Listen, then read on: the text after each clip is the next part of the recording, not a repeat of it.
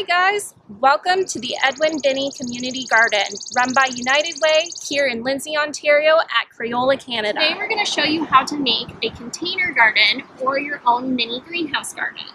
So, first things first, get yourself a plastic container. If it has a lid, that's a bit better. It'll keep moisture in. Today we specifically have a muffin container, but you can use a spinach container or anything else you can find around the house. But it has to be clear and it has to let some sun and heat in.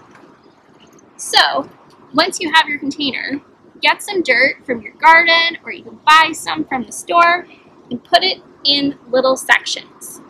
If you have a big section, like in a spinach container, you can try and split it up with pieces of cardboard, or you can leave it. It's not a big deal. So today, I have a couple seeds here, and what we're going to do is you can use your finger, or you can use a toothpick, and we can plant some of our seeds.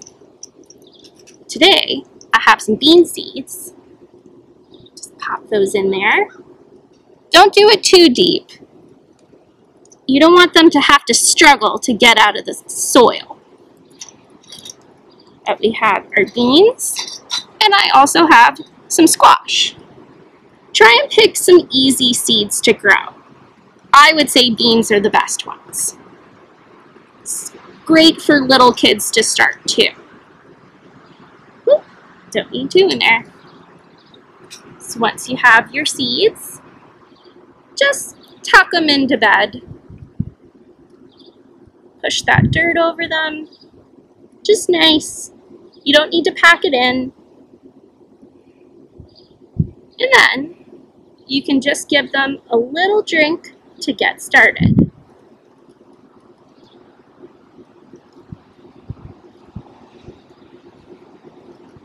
Put the lid back on top. And now we wait.